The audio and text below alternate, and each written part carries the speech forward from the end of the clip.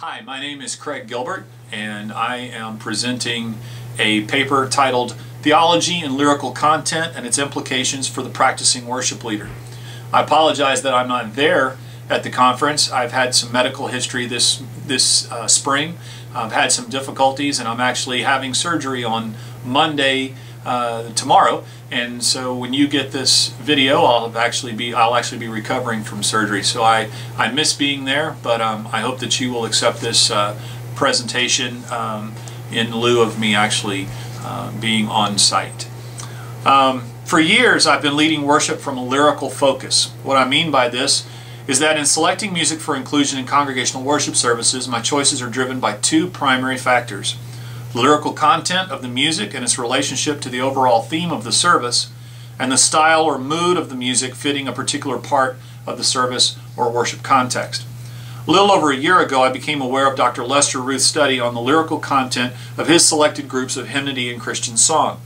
I was very interested in this study as I believed it had much to offer someone like myself who very carefully considers lyrical content for its theological message. Such analysis would most certainly provide much needed information to the worship leader choosing music for contemporary services, since very little denominational guidance is available through national or even local channels. However, as I discussed this concept further with Dr. Ruth in his office, a disturbing question came into my mind. What if the lyrical content does not matter as much as we think it does, because people are simply singing the songs without full understanding of the lyric, or perhaps no real understanding at all? The beginning of this question came from a common and somewhat related issue usually found in popular music as a result of poor diction. The phenomenon is called a mondegrin.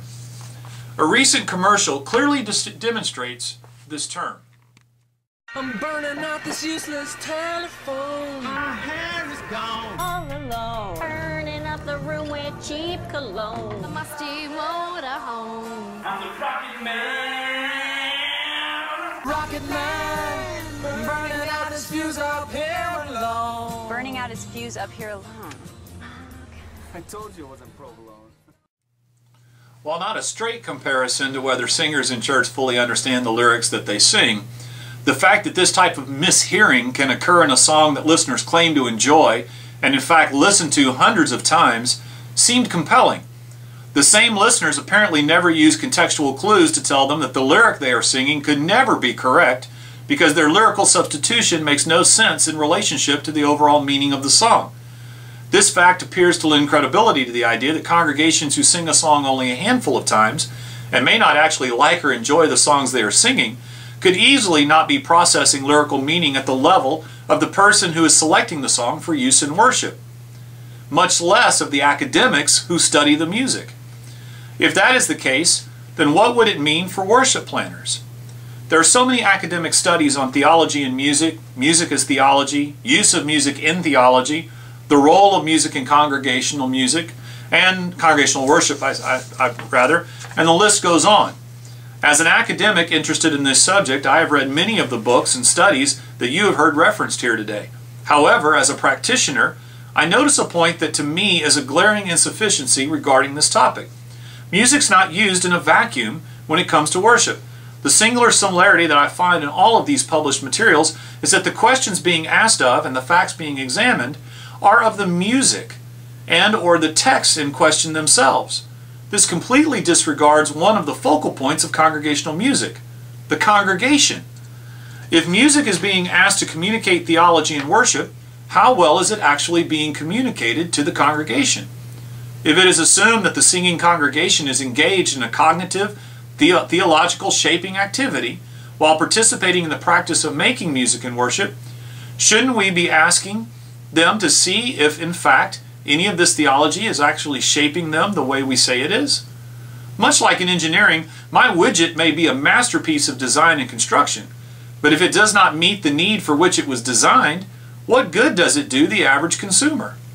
In practical reality, it makes no difference if the music in question is impeccable in construction, indisputable in content, and unassailable in focus, if the congregation participating in its realization does not comprehend nor process the meaning intended. To me, this is not a question for a theologian or a musicologist, but rather an anthropologist, psychologist, or even a neuroscientist. While I'm none of these types of scientists, I am a practicing music director and worship leader with a healthy academic interest in the issues of worship, and I am willing to attempt to at least begin looking into the answers to this question. There are, in fact, many studies on how the brain processes music and lyrics. We know, for instance, that people with aphasia who cannot speak can still hum a tune. MRIs and brain scans have been done in experiments to find these centers of brain activities. One such study was published in the March of 2010 in New Scientist by Jessica Hamzalu, citing work by the Max Planck Institute for Human Cognitive and Brain Sciences in Leipzig, Germany. We of course also know that many people use familiar tunes to help in the recall of facts and information for tests. The internet is full of study methods using music. We also know that music is used to treat Alzheimer's patients and persons with autism. The Alzheimer's Foundation of America lists dozens of ways that music can be used not only to manage emotions, but to even stimulate cognitive function. In fact, the American Music Therapy Association approves over 70 college programs for qualifying licensed music therapists. But while all of this is true, I still wanted to know if I could determine the effectiveness of music to teach theology in congregational worship, which is what it appears we are asking it to do in my own congregation. I decided to examine how well a group of volunteers from my own church cognitively process the lyrics of songs that they sing in worship. I took a group of 40 volunteers from the congregation in my church and divided them into 3 small groups. The test groups were mostly long-term Christians. The average years as a believer was 45, and the average years as regular church attendees was 44. Though all participants were currently members or regular attendees of my United Methodist Church, the denominations in which the bulk of their church experience, and therefore their foundation in worship music, was formed, was varied, including Methodist, Presbyterian, Episcopal, Baptist, Assemblies of God, Catholic, and one new Christian with no real Christian background at all. It should also be noted that every participant thought music was a vital part of their worship experience, except for one participant who expressed they preferred the sermon above everything else.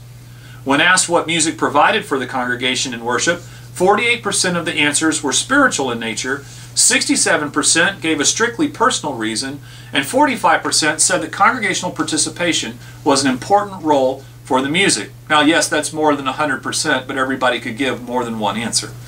I decided to use 2 distinct situations in which music may be encountered in worship: the previously unheard song and the familiar song. For the previously unheard song, I chose a selection from Dr. Ruth's list in order to stay relevant to his study. For the familiar song, I wanted to give the music every possible opportunity to prove its ability to teach theology. So I felt it was appropriate so I asked every participant to choose their favorite song that they felt was appropriate for use in congregational worship. By letting participants select their own song, any issues of style or familiarity with text or context was taken away. I added the stipulation of appropriate for congregational worship in order to both gauge what participants thought was appropriate music for congregational worship, and to use music whose results from the study could be presumed transferable to other congregation members. The ratio of style and favorite songs selected was 60% to 40% traditional hymns versus contemporary songs. But both the qualitative effect and opinions of the songs and the quantitative ability to process the lyrics cognitively would be studied through a series of qualitative and quantitative questions. Both types of questions would lend insight into the effectiveness of lyric to teach theological ideas that could then be expressed in a measurable way. Each group participated in exactly the same series of exercises, with the only variable being the personally selected favorite song. All groups were told that what happened in the room was to be strictly withheld and not discussed between groups until all had participated in the exercises. I believe from my contact with the participants during the 2 weeks it took to move everyone through the study that no one broke this requirement, meaning that every participant participated from the same point of beginning knowledge. The first part of the exercise was dealing with a previously unheard song, a new piece of music. The piece I selected was "We Bring the Sacrifice of Praise," using both the chorus and both verses. Only one person out of the 40 had ever heard the song before, and this person had never heard the verses. So it met the stipulation of a new song. In order to accurately duplicate how each participant engages with music, with new music in the congregational worship setting, each person selected from their preferred music, Each person selected their preferred music reading method. The three choices were projected lyrics. In this case, the lyrics were written on a whiteboard to simulate this format, a typed lyrics-only sheet, or a fully notated piece of music. The group sang the complete piece of music one time while being led vocally by me while I played chords on a guitar. The singing by the group was comparable to what I experienced in a regular congregation on a regular Sunday, and by the second time through the chorus, the singing had become quite sure-footed and well-produced. At the end of the song, I collected the lyric and music sheets and erased the lyrics from the board. I then handed out a series of questions that I asked them to answer from memory. This was to simulate singing a previously unheard song in church and later perhaps discussing that song over a meal or in the car on the way home.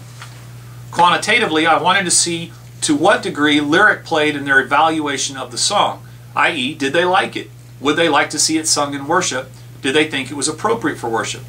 Quantitatively, I asked them questions about meaning and theological focus of the song. So after removing the lyrics, I asked three basic questions. Did you like the song? Why or why not? What was this song about? And which member or members of the Trinity were addressed in the lyrics? The Trinitarian question was used to keep the exercise tied to the Ruth research. In the qualitative judgment question of did you like it, the reasons for their response could be grouped into three categories: strictly personal, lyrical, and strictly musical. Once again, since more than one answer was possible, the percentages reflect this. 79% responded with a strictly personal reason, such as, it made me happy, or it was fun. 58% responded with musical reasons they liked the song, such as, the tune was easy to sing, or I liked the beat. Only 30% of responses spoke to a lyrical reference as being a reason to like or not like the song, such as it had a good message or reminded me of why we worship. Quantitatively, when asked what the song was specifically about, only 25% of the respondents provided a completely correct answer. 14% were far enough away from the meaning to be deemed completely incorrect, and 61% provided an incomplete answer that was only partially correct. When asked which member or members of the Trinity was being discussed in the song, 45% provided a correct answer, 39% were completely incorrect, and 16% provided an incomplete or unsure answer. The takeaway from this part of the study is that using a song once, even one that is relatively easy to sing as evidenced by the level and quality of participation of the group, is insufficient if the objective is to somehow effectively communicate theology. This song was a fairly simple premise and focus along with other clear lyrical meanings. There's very little non-literal verbiage. When completely correct quantitative answers on only two very simple aspects like general meaning and who is the song talking to or about total only 25% and 45% correct, then it appears that to think a lyric can communicate its meaning sufficiently to be classified as actual teaching is suspect. The next part of the exercise revolved around each participant's favorite song for use in congregational worship, which they pre-selected prior to coming to their group meeting. As mentioned before, these songs represented both the hymn and contemporary genre.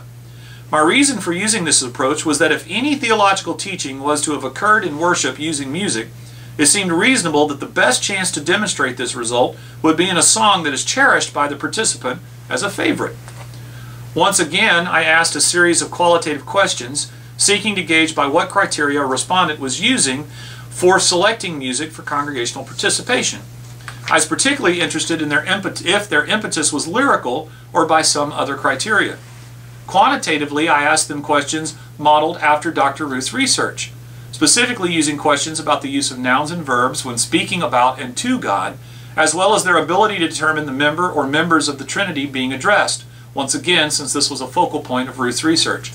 Finally, I asked them about the overall focus of the song based on whose actions were more abundant in the song, God's or man's. Because this was their self-selected favorite song, and that's important, they chose the song. The key for me was whether people were able to do this from their previous experience with the song, i.e. from memory. So I asked them to answer all of the questions from memory without the benefit of actually seeing the lyric first.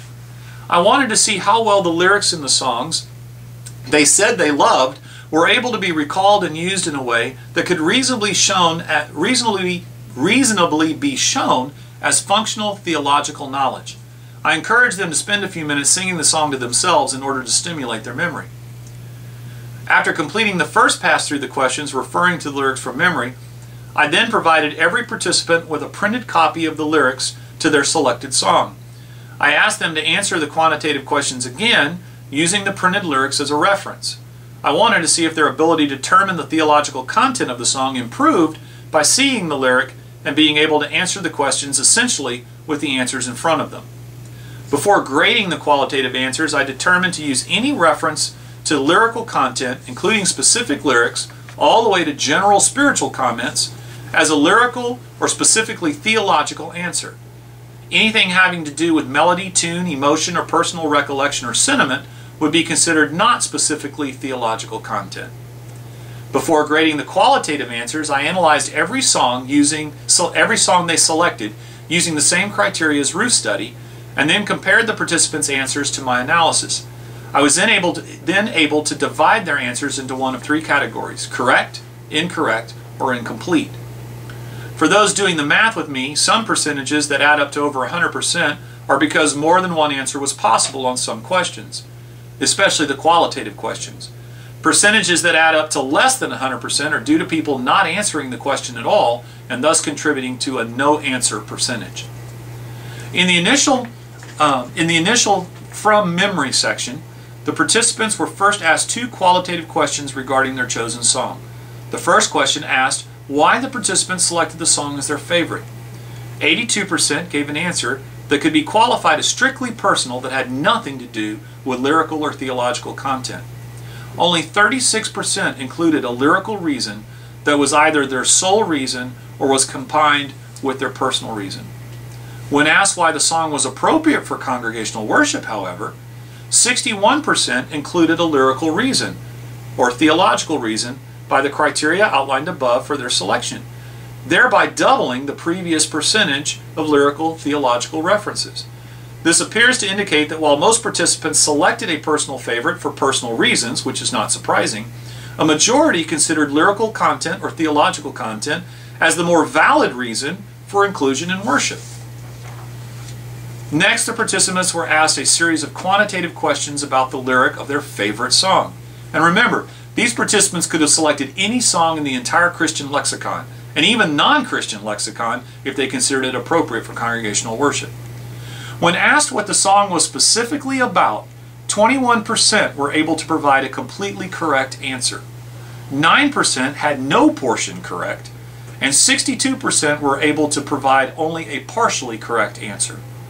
When asked what member or members of the Trinity were being addressed, 29% were completely correct, 35% were completely incorrect, and 26% were partially correct.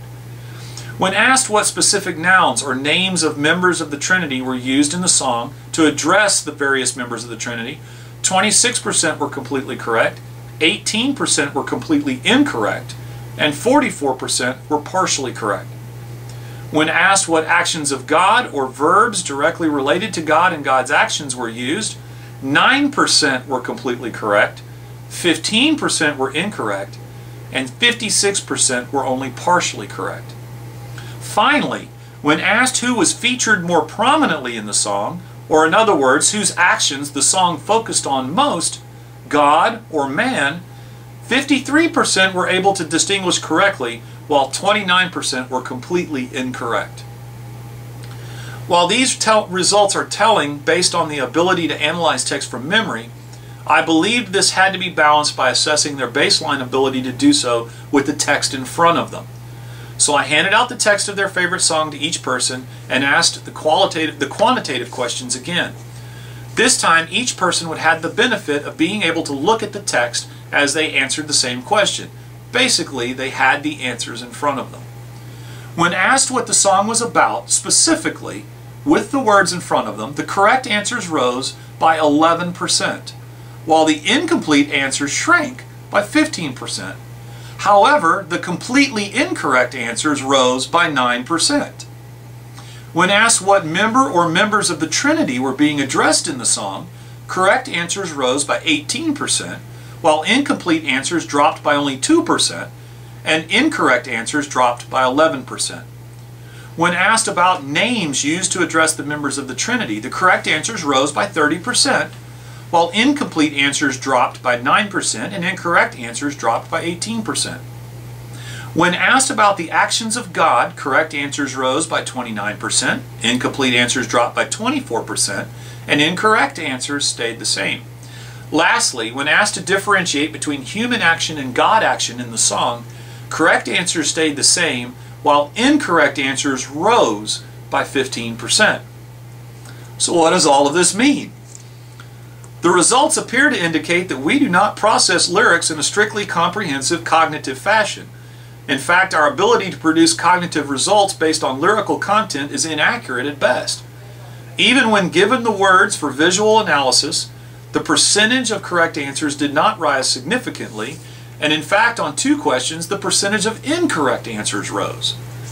In the comparison between memory and having the lyric in front of the participant, it appears that statistically we are able to process nouns and proper nouns and verbs fairly well when we have the lyrics in front of us.